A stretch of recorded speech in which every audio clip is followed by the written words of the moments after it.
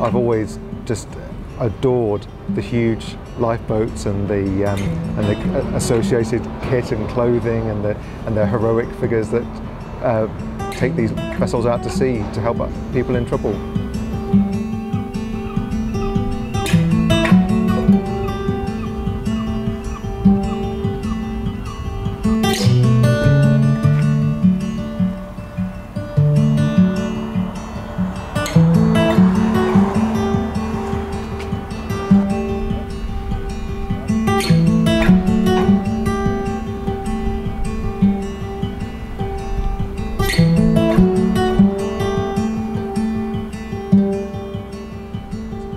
We can take it for granted that we go to a coastal town and we expect to see a lifeboat station.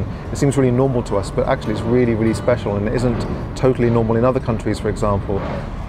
So that's what I see that I'm doing with this journey, is really highlighting the fact that these volunteers, these special people, are prepared to drop everything at a moment's notice and dash out to sea.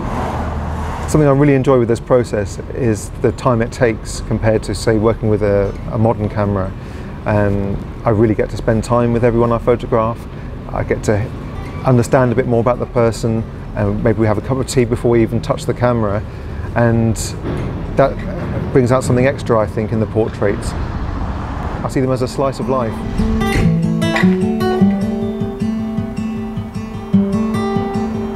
I think it's really, really good. It shows great detail being in black and white compared to the coloured photographs of today.